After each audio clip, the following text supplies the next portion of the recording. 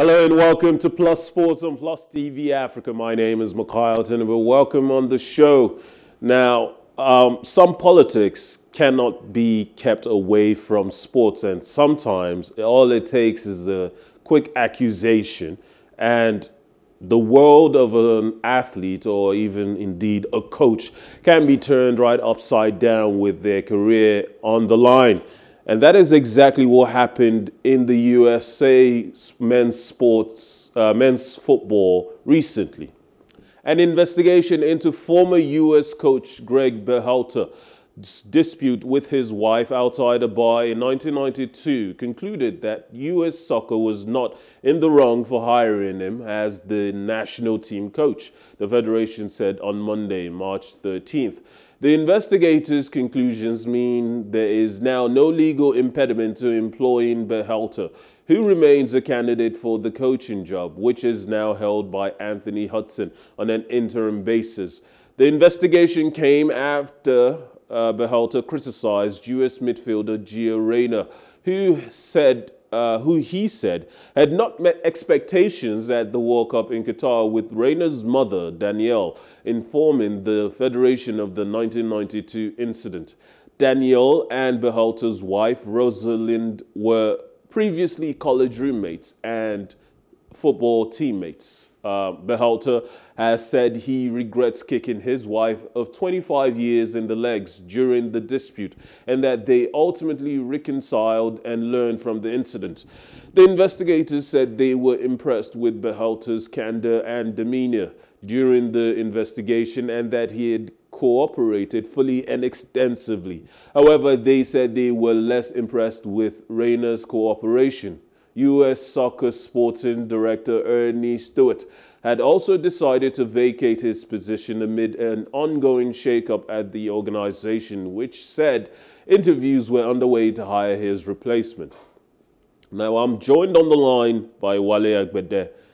Wale, good morning.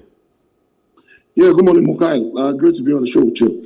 Thank you. Now, this whole thing smells of politics. It smells of discontent on the part of an overzealous mother.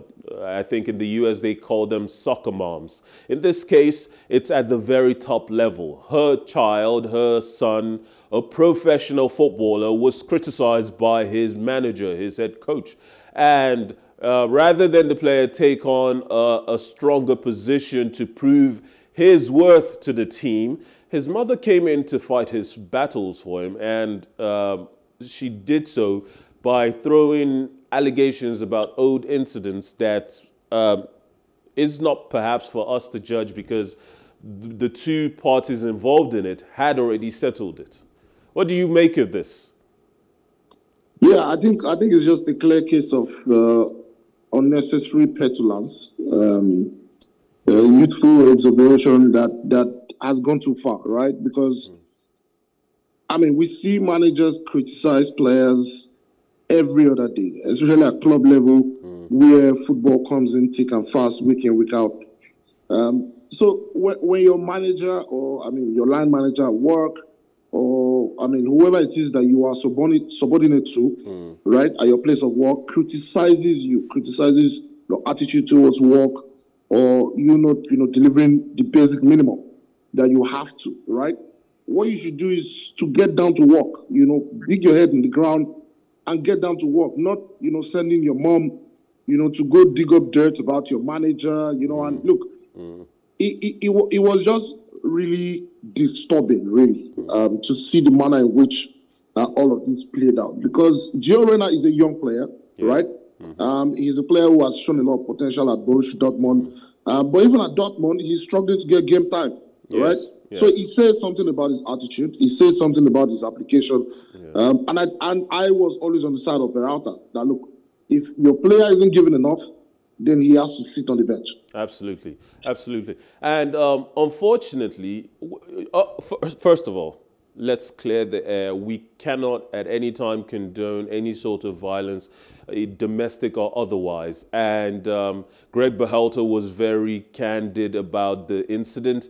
He held his hand up, apologized, and he has done so to his wife in private. And they've dealt with the issue, and hopefully nothing like that has happened since. But what's interesting to me about this story is that this accusation forced USA men's team to have to go ahead and investigate whether they committed an error in the process of hiring him. It sounds odd to me that the man's private life and the incidents within that could be used as a means to scapegoat the process that hired him to his job, as though he were no longer qualified. Well, I mean, so yes, with regards to football and sports generally, especially with how popular it has become, there's a lot of focus on the personalities behind these roles. It extends to players also, you know, when clubs are scouting for players, you know, some of the boxes that they have to check, right? You know, it involves a lot of personality traits, like, you know, how confident is this person? When this person is going through a phase, you know, where there's a series of failures, you know, how does this person handle it? You know, how does this person relate with colleagues? You know, so there are a lot of personality traits, a lot of behavioral traits that might pertain to private life that are important, you know, especially at this level of the game. But can the U.S. men's national team really blame themselves if the case of domestic abuse that is the topic here, if it wasn't reported to the authorities, like is the case of Berhalter, then how exactly would they have known that he had committed such crime? And secondly, I am always against cancel culture, right? If this thing happened in 1992 and Berhalter became manager of the United States about 3 or 4 years ago, if it happened in 1992 and Berhalter and his wife have settled this issue, you know, they probably sought counseling and they've become better people, right? If he was qualified for the job based on merit, then I think that he should get the job, not necessarily because of something that he did in 1992. Now, I know that a lot of people might not agree with me because we're in a generation where people like to cancel people, regardless of, you know, how much work you've put in to become better or not. Yeah. But I don't support it. Wale, I don't think that the men's national team should have to immerse themselves, you know, in such. Wale, the next World Cup is going to be co-hosted by Canada, Mexico, and the United States. Some people have raised the possibility of men's soccer finding a way to elevate themselves to actually compete and potentially even win the tournament come 2026, with 48 teams going to be participating and making it the biggest, most inclusive World Cup in history. The talk now shifts to trying to secure the next top head coach for the team, whether Greg Berhalter is going to get the job back or not. Some people have potentially raised Thierry Henry as a potential candidate. Obviously, other qualified managers are in the market. Would it be fair to bring Greg Berhalter back to the team? Is he qualified enough to deliver this national team's objectives of competing, hopefully at least to the latter stages of the competition, the semi-finals and so forth? So it's two ways, right? The first one is, before this incident involving Joe Reyna and his mom that led to him being suspended and subsequently dismissed, did the United States men's national team think that they were going to sack Berhalter?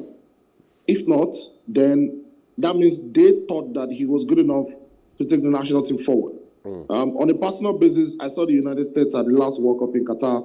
I thought they were a good team. They looked like they had the team looked like they had the future in it. A lot of young players, Timothy Weah, obviously the highlights for them at the World Cup. So it looks like a team that can grow into the next World Cup in 2026. So again, if they thought that Berhalter was good enough to stay after the World Cup, that means they were expecting that he was going to continue to take the team forward at the very least into the next competition. And the only reason that they've sacked him is because of the allegations that were, leveled against him. Then he deserves his job. Now, the second part is now that they've sacked him, and even though his name has been cleared, fair enough to him, can they now expand their nets and say, well, I mean, Berhalter was good, but we already took a decision because of the allegations leveled against him. Can we now do better? Are there better managers in the market? I think there are. And don't forget, there is always the allure of the United States, living in the United States, working in the United States. They might not have the most talented squad, but I would like to think that it will be an attractive proposition to a number of top managers. Would they get the cream of the crop? I don't necessarily think so. But can they get better than Greg Berhalter? Maybe, just maybe. But does he deserve his job back? I absolutely think he does. Well, they certainly have to make a decision quickly. The preparations for the next World Cup needs to get underway as quickly as possible.